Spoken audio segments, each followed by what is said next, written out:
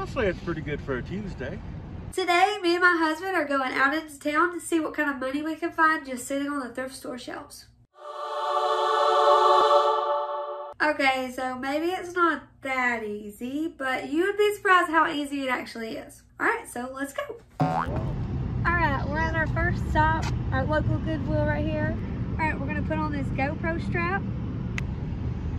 All right, let's go check it out.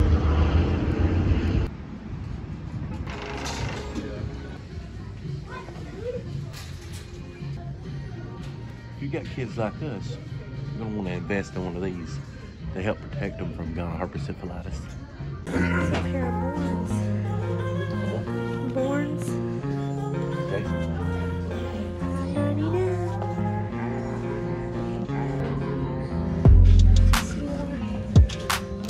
More Born.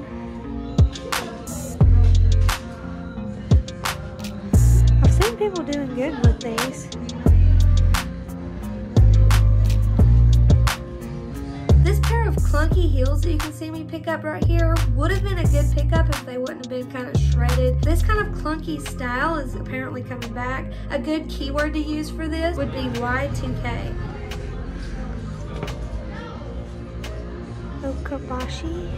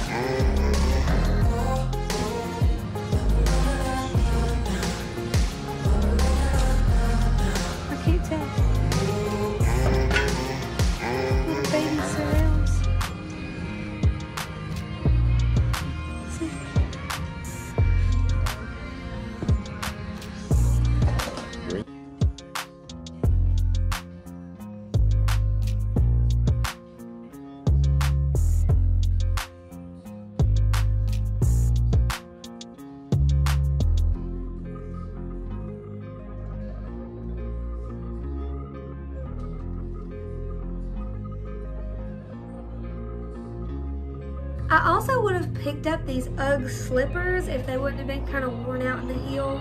Maybe I should have still picked them up. Let me know if you would have picked them up down in the comments because stuff like this can still sell.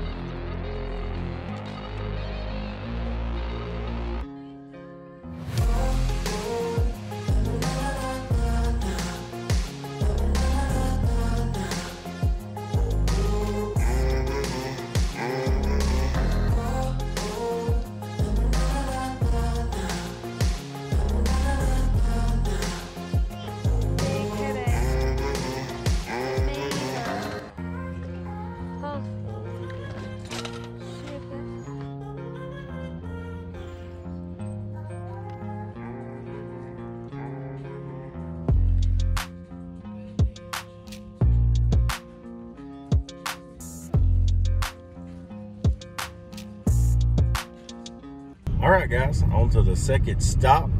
First Goodwill was a hit. Found a lot of good items in there. Guys, he got a lot of stuff for himself, as usual. Sometimes Goodwill has good things for cheap. We found that football helmet. That should be a really pretty good score right there. And then guys found that juicer. Juicer itself, you could sell it as a whole or probably make more money selling it out as parts. All right, guys, here we are, Goodwill number 2. Let's see what we can find. Hey, you ready to go picking? Here we go.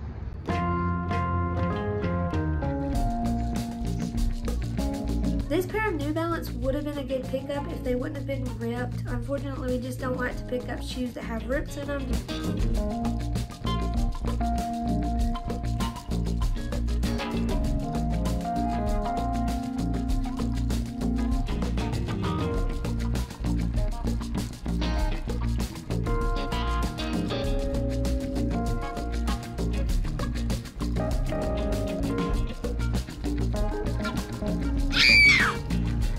I was so excited when I saw this game section right here. Normally we do not get this many games in our thrift stores, but I just started scanning a lot of them and most of them weren't worth it. One game that I missed though was this Namco Museum game. I could have gotten around 20 bucks for this and I only would have paid $5.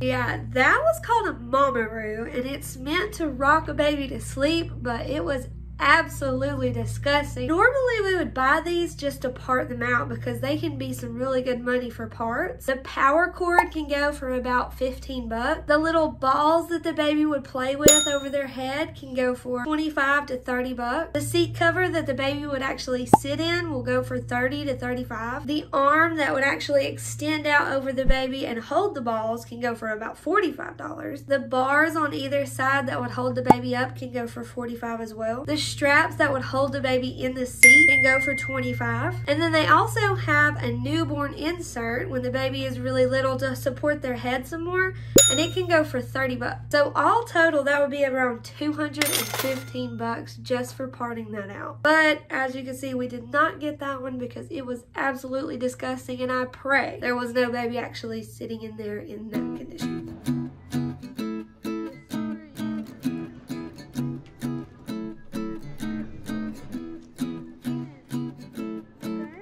Alright guys, so apparently our Goodwills close at 8 now. I don't know why, but we're gonna jump back at the house and show you what we got. Alright guys, so we're back from our thrifting excursions today, and even though we only went to 2 stores, I think that we still got a lot of good stuff. So we're gonna go over some of the stuff that we got and see what we can sell it for. This is a Schutt Pro Air 2 football helmet. It's in a little bit of a rough shape, a couple of scratches on it, but the lowest comps we found on it were around 50 bucks, and we only paid $2. We got this gyro cycling helmet. This model is called the Savant. These are selling new on eBay for around $55. So I think in used condition, we should be able to get at least 30. And we only paid $3.09. We found these adorable baby bogs. This is a really great brand in adult shoes, and their kids and infant shoes sell really well too. This little basic black pair should go for around $20, and we paid $5.99. Like I said earlier on this juicer, we're probably gonna part it out because it has a couple little missing pieces to it. And it also looked like it took rapid fire from the poop deck. But all in all, it should clean up pretty good. The blades are already clean, so we should be able to get a good profit out of it. This is Ming Ming from the show Wonder Pets. Apparently she's supposed to skate around and sing and dance or whatever. And as long as she is working, it looks like she should go for around $40 to $50. A lot of this Wonder Pets stuff I saw was going for a lot of money, so this might be a bolo. I found this toy birch purse in the toy section. I have no idea if it's authentic or not. Not really sure how to tell. I do not do a lot of purses and things like that. So I'm definitely going to have to do my research on this, but I figured for a $5 purchase, it wouldn't be that big of a gamble just to check. We picked up these crazy looking Under Armour cleats, and in this condition, I believe it can go from around $30 to $40. All right, these boots right here are called Sorel. They're good to look out for in kid shoes and adult shoes. We picked up these little kid size. They're going for about $30 to $35. Next, I found this giant Bose subwoofer. Anything Bose is a really good deal if you can get it cheap enough. This we paid $9.99 for, and I think we should be able to get around $100 for it. We also like selling the shoe brand Asics. These are the Gel Cumulus 22s, and they should go for around $50. Next, I picked up this Matilda Jane women's jacket. I thought this was adorable, and it's new with tags. And when I looked up comps, it looks like this should go for around $40 to $50. Matilda Jane is a really great brand, and normally you find it in little girl stuff, but if you can find the women's clothing, that's a really good bolo. Both pairs of these Born clogs are going for about $20 to $25 a piece. This right here was probably the best score of the day. All 4 of these are Prince graphite tennis rackets. 2 of them are the Tour 700s and 2 of them are the Tour 600s. From what we can tell, the Tour 600s should go for around about $100 a piece. And the Tour 700s, we didn't really find any comps on them, but we figured there would be around $50 a piece. Another thing that we really like to pick up are back braces and knee braces. We got a back brace from the brand D Royal that we think we should be able to get around $30 for. We also got a Rebel Townsend knee brace that is bendable and also lockable so that it'll hold your knee in place if you need that. And we should be able to get around $50 for this. This next piece is another clothing item. It's a vintage Hawaiian shirt. It's by the brand Zuma Beach. And when I looked up comps on these, they were going for some crazy money, but none has actually sold yet. So we'll say conservatively I'll be able to get $30 for this. So I think that was a pretty good day of thrifting. If you want to see more videos like this, don't forget to subscribe to our YouTube channel and like this video and comment down below. It would really, really help out our channel a lot. Until then, stay peachy.